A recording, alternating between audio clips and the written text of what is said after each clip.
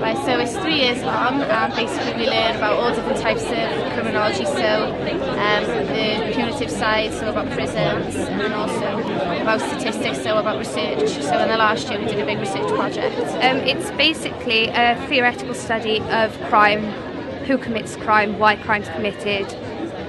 Then it's just the other aspect is criminal justice aspect, looking at the punitive side and restorative justice and areas such as that. We had 11 hours a week roughly in lectures and seminars, and we were very much supported by all lecturers. We could email them and contact them via going to their office as well. They were generally very supportive of us. So we would learn in a big lecture room sometimes, so 200, 300 people maybe in the room, and then we'd split into smaller groups then for tutor lessons, so 10 people, 10 to 20 people.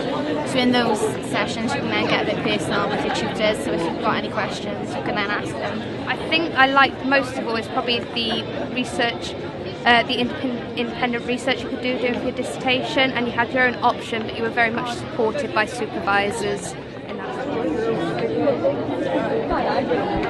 I've learned that I can cope under pressure and writing essays and things like that, so if anyone asked me to do an essay I could do your own quite quickly. I think, I don't know, I think I've been able to research more, so I've looked into more areas and I'm quite interested in doing that now. My English has improved dramatically since coming to university, and I'm very much focused on timelines and schedules and areas such as that, and just broadening my general knowledge on crime. I think my favourite bit is just the computers that we've got. So we've got a lot of computers here, so there's not anywhere that you can't go, there's not one free, so I think that's really good. And the library, I think the library is the best bit, because that's where all the information is. Yeah, student union, definitely. It's just lots to do, food, have a drink, have a laugh. They put on nights on for you, such as Giggle Box, which is like a comedy.